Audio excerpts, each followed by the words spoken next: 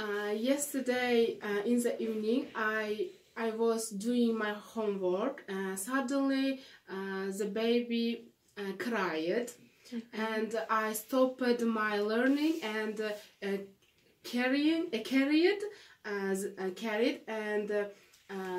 carried the baby, but I couldn't keep crying. Then I hurried to help to my mom, and she stopped her work and came here, and I gave the baby to my mom, and I walked along the room 3 times and opened the window, and but the baby never stopped cried, and I phoned to